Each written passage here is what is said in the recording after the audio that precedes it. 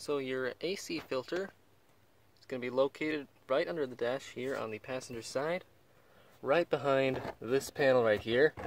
All you gotta do is either get a flathead screwdriver, or let me see, I might be able to use my hand and just pull the clips, pop the clips out of here.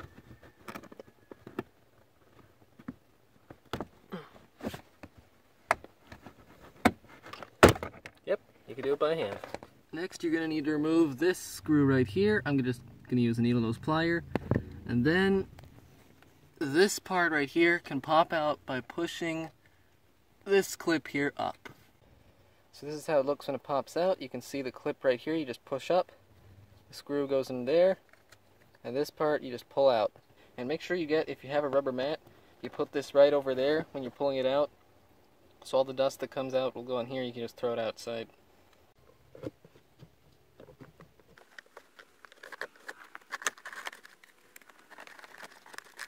That's pretty dirty. Now we're going to go ahead and take the vent and duct cleaner and spray some in there. Another thing to note is this airflow indicator. You want to make sure that the arrow is pointing this way when you put it in.